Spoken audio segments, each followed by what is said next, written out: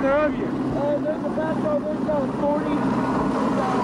How many? 40. In the bus?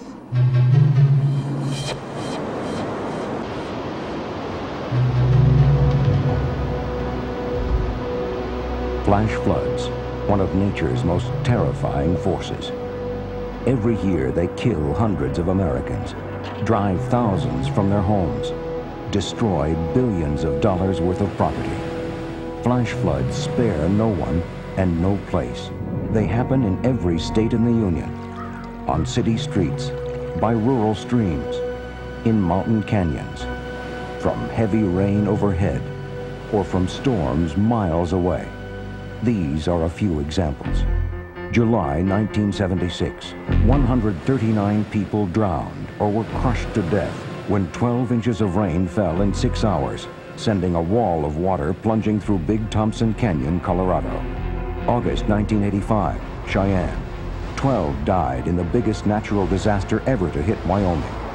Many were trapped in cars on streets and roads when 7 inches of rain fell in 2 hours. June 1986, Pittsburgh. 9 died, millions in damage. 5 inches of rain fell in 90 minutes.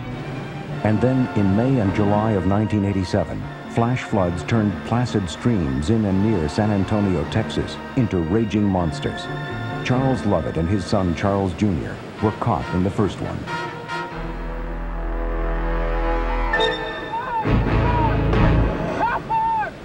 The biggest realization that happened for me was that water was such an awesome power, that water could swell up against the side of the truck and totally carry us away, truck and 2 human beings, and knowing, I guess, that we had no control over the situation. You can't imagine that water can have that kind of awesome power. Warnings of impending flash floods. Many flash floods happen at night when visibility is poor. Evacuate your area immediately when you're advised to. Climb to high ground when a flash flood is upon you. Don't try to outrun it on foot or by car. Abandon your car immediately if water begins to rise over the road on which you're driving. Above all, do not drive across a flooded road in your car or truck. Many try it. Some don't make it.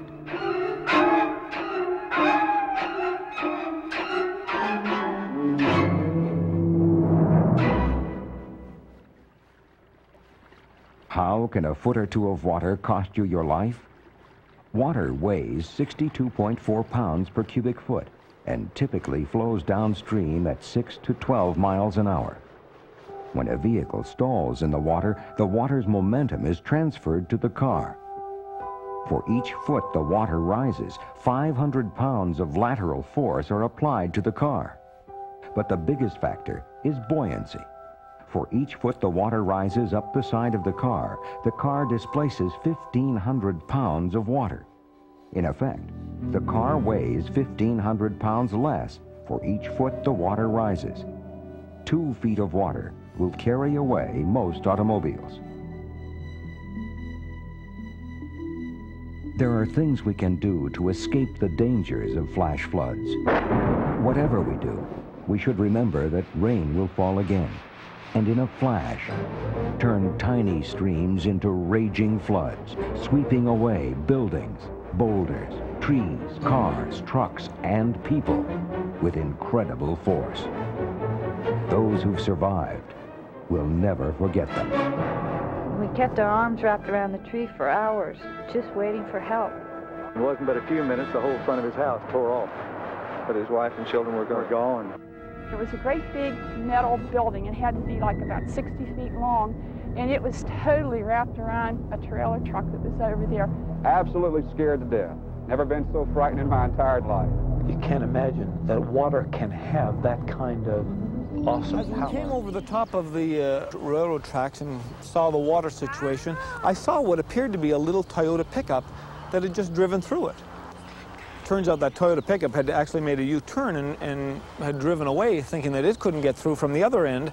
But I thought, geez, if that Toyota can get through, no problem, I can get through. We started down, I further saw some people up here on the knoll here that were filming it, and I thought, boy, you know, geez, they're not making any gestures at all. There's really nothing to worry about, and I'll charge through it.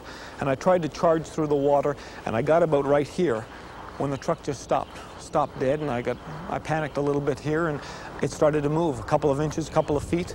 As we moved down into the stream here and we started to get carried away, it wasn't a floating sensation. It was as if we were completely out of control, and that it was like a little teeny toy being bounced around by fabulous waters. You can imagine a little teeny top being in a toilet bowl.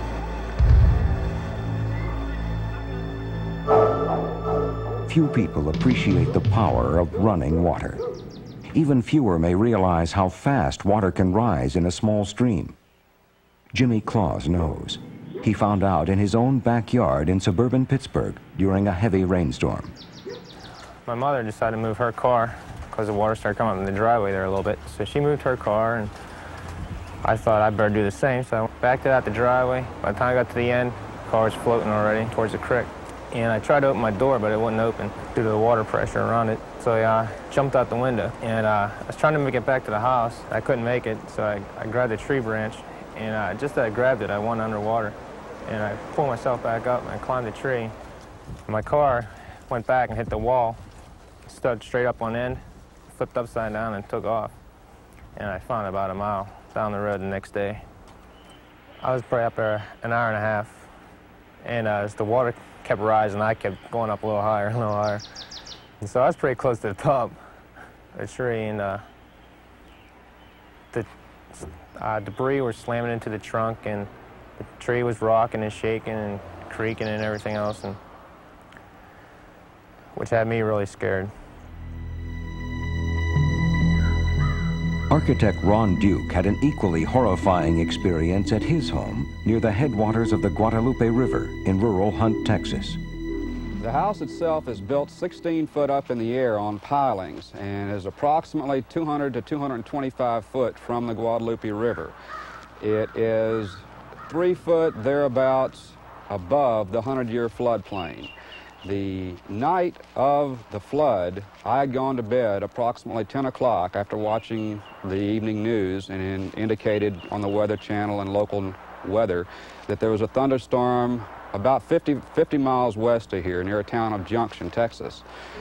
At 2 o'clock in the morning, I woke up and heard a loud noise beneath the house. I walked downstairs to see what was taking place, and at that point realized that there was a thunderstorm, and there was 2 to 3 foot of air between me and the Guadalupe River. When I was out on the deck here, about half of the deck collapsed, and I was thrown into the river, dropped into the river, grabbed a next piling, and pulled myself back up on, and eventually it got to about 1.5 feet above the actual deck portion, which would place it approximately 22 foot rise at this point of the river right here. I had no earthly idea that water could rise that fast. The time limit that was involved from 10 o'clock of going to bed where there was no rain whatsoever, and 2 o'clock and close to 20 foot of water in a given area was beyond imagination. Absolutely scared to death. Never been so frightened in my entire damn life. Downstream, the flood surged across a field and caught a school bus convoy leaving a summer camp. John Patton, National Weather Service hydrologist, describes what happened. By the time the last bus and van reached this gateway, the river had risen high enough that it trapped the bus and van. 43 young campers and counselors had to exit the van into the cold, churning waters. The river would continue to rise over the next hour, reaching a crest of 30 feet near 9:40 a.m. that morning. This 30 feet was 12 feet above the point on which I'm standing, the same height this surveyor's rod is. The campers and the bus were swept into the raging floodwaters. The lucky ones were carried into trees where they could take refuge. Army, Red Cross, and police helicopters swarmed to the scene and began plucking the teenagers from the river. But 10 were drowned. The scenes speak for themselves. Michelle, were you stuck in a tree? Yeah. How long were you in there, sweetheart? For about an hour. About an hour? What was going through your mind right then? I'm scared. Terrified because I can't swim. We prayed a lot and sang, just talked. We started crying because we was thinking of the other people's lives that had been taken, that we saw float down the river. If these scenes convey some of the horror of being trapped in flash floods, remember, the worst ones could never be photographed. Listen to two Colorado residents describe the Big Thompson Canyon flood. He took his wife and 2 children out the back door, put them in the pickup, and he turned around to go back to lock his door, and the wall hit. It slapped him up against the back of his house. He grabbed the gutter and pulled himself up out of the water, spent the night on his roof. And it wasn't but a few minutes, the whole front of his house tore off. But his wife and children were gone. He saw my wife come out out of my garage in my Scout, and just as fast as you could say, scat, they were all gone. First came the lawn furniture, and then came the live gas tanks off of campers and stuff, and then came the saw logs and the wood piles, and then came the cars and the trucks and the campers, and cars had lights on them and the people in them, and the lights are still on them. There was people in them, and you couldn't even get close to this because of all the debris coming down. There's no way to help any of them. No way. No way. And you couldn't even hear them scream, thank God, because the roar was so bad.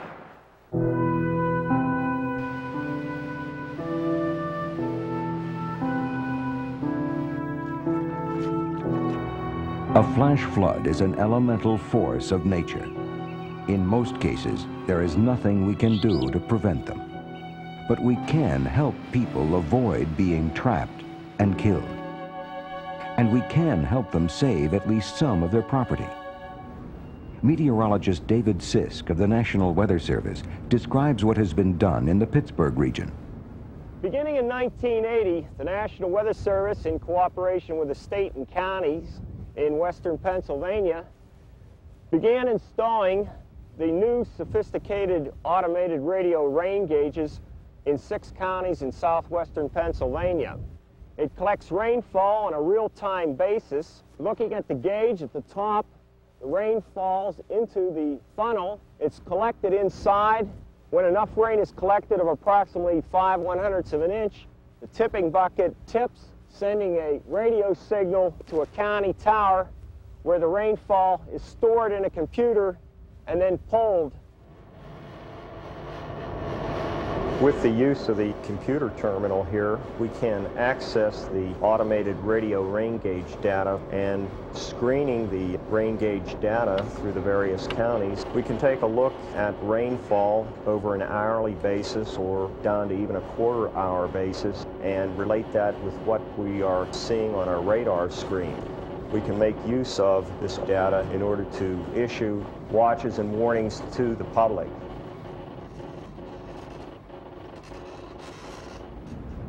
A unique system is being developed in Tulsa, Oklahoma. Dr. Ray Jensen of the Applied Systems Institute. This is the Tulsa Environmental Monitoring and Warning System, a system that is being developed for the city of Tulsa.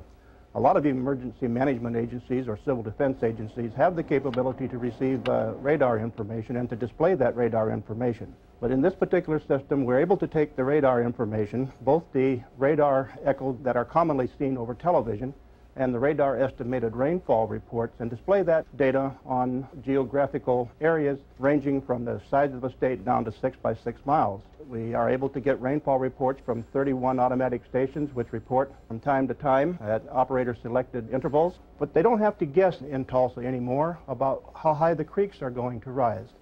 This system has the capability through computer software to input the radar estimated rainfall over a drainage basin into what we call hydrologic tables. These are tables which relate the amount of rainfall to the amount of flooding that would occur in a particular creek in a drainage basin, and also the time that will occur.